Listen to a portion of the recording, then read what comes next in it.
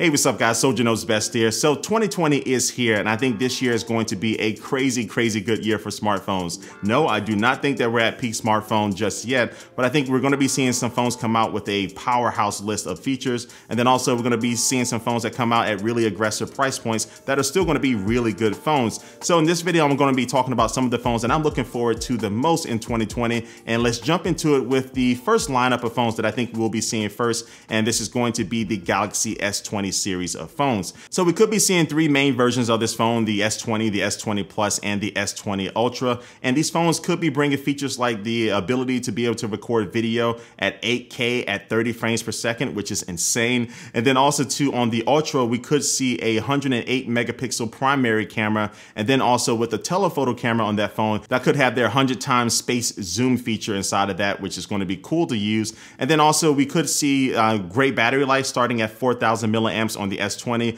going all the way up to 5,000 milliamps on the S20 Ultra. And then these phones could have displays that run at 120 hertz as far as the refresh rate. So I was a fan of 90 hertz refresh rate phones last year, so I'm going to be a big fan of these, and we'll see if they can definitely manage the battery life on those. And then as far as storage, you can see 128 gigabyte storage being the standard, with 512 being an option on the S20 Ultra. And then also all three could have a micro SD card slot, which will allow you to upgrade to 1 terabyte of storage. And then also you could get 12 gigabytes of RAM as a standard on all of these phones as well. And so if Samsung is able to deliver on 80% of the stuff that is rumored so far, I think they're going to be having some phones that are going to be great year round, because sometimes we find with like the S10, it was a great phone, but we weren't really talking about the S10 in like October and November of last year. But I think that's going to be different, especially with the S20 Ultra, because it's going to be really hard to beat that phone spec for spec. And I can see some phones kind of matching some of them, but Samsung is throwing everything in the basket for this phone, and I can't wait to see it. Now, a phone that could be announced shortly after the S20 lineup is going to be the OnePlus 8.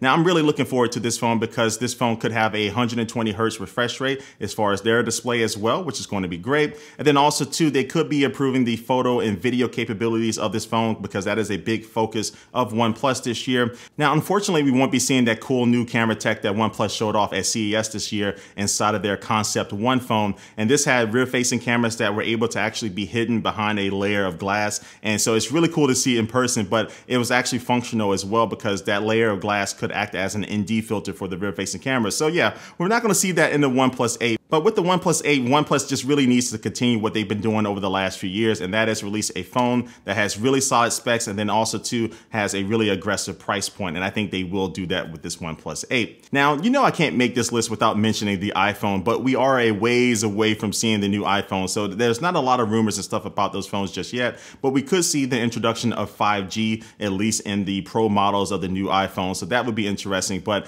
Apple just really needs to continue on their good base that they had in the iPhone 11 Pro and the iPhone 11 as well. And that is a great camera with great battery life. And I made a video talking about those things, so check that out if you haven't watched that yet. But I think if they continue on that and just really add some cool things with the software with iOS, I think they will have another phone that's going to be hard to beat as well this year. But now let's get to the type of smartphones that I'm really interested in the most this year, and that is foldable phones. And if you know me, you know that I'm a big fan of the Galaxy Fold. I think this phone is great. It's a totally different experience that I've ever had on any other type of smartphone. And I think that if Samsung is able to release an actual follow-up to the Galaxy Fold this year, I am going to be very happy, especially if they add a bigger screen on the front and actually have the main screen, the foldable screen, be made out of glass. So you could possibly use the S Pen to add more functionality. But look, we haven't really heard a lot of news about that, but I'm excited for that. But a phone that we are highly likely to see this year launched alongside the Galaxy S20 lineup of phones is the Galaxy Z Flip. Now, this phone has a foldable glass display,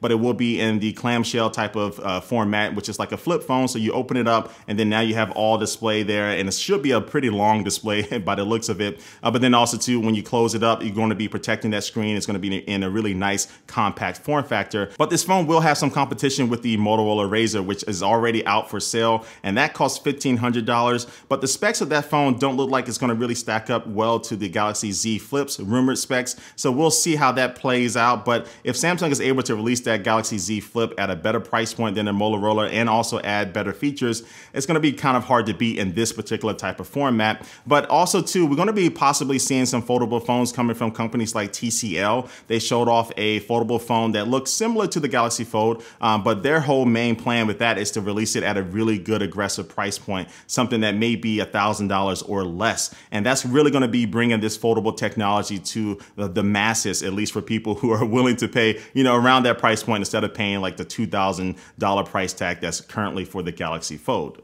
And then finally, I think we're going to be seeing phones from all of these companies that are going to be released around the $600, $700, $800 price tag that are going to be bringing specs that make everybody happy, because I think the market has spoken that a lot of people don't want to pay over $1,000 for their phones. So they have to release phones for a lower price point to really make it attractive to people, so they're not waiting 3, 4, 5 years to upgrade. So we will be seeing that this year as well. But anyway, this is my list of smartphones that I'm looking forward to the most in 2020. What are you looking forward to? Leave your comment down below. And also make sure you do subscribe and hit that notification bell, because I will be covering all of these phones as they start to get released here very shortly. So make sure you stay tuned for that. But like always, I do want to thank you for watching this video, and I will catch you later. Peace.